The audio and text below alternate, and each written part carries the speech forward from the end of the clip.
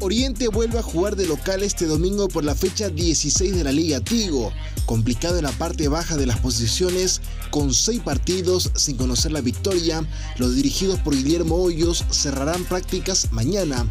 Sebastián Álvarez evaluó el trabajo que vienen realizando. El equipo está creciendo y eso, el resultado ya vendrá por inercia, ¿no? Ahora nosotros solo tenemos que ser pacientes y seguir trabajando.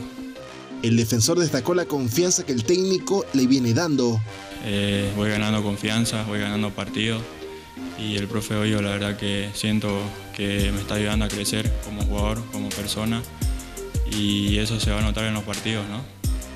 Entre los lesionados que hay en Campamento Refinero aparece Wilfredo Soleto. Desde el entorno del club informan que el defensor no jugará el domingo contra Always. Tigo Sport.